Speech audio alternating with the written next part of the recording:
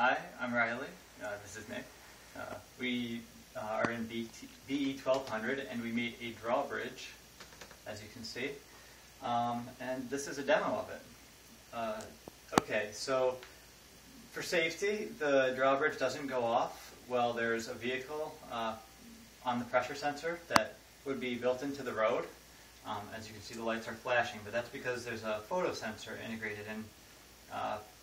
Because during the daylight, the lights are off to save energy. At night, navigational beacons come on and fade in and out in order to help navigate or help boats navigate and to help planes avoid hitting it.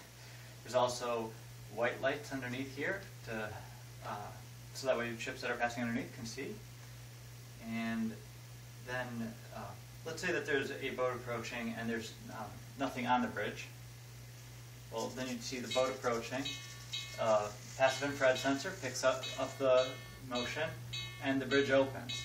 And the alarms go off. As you can see, there are gates that come down as the bridge is open. And then once the boat passes through, there's a second passive infrared sensor that triggers the thing to close.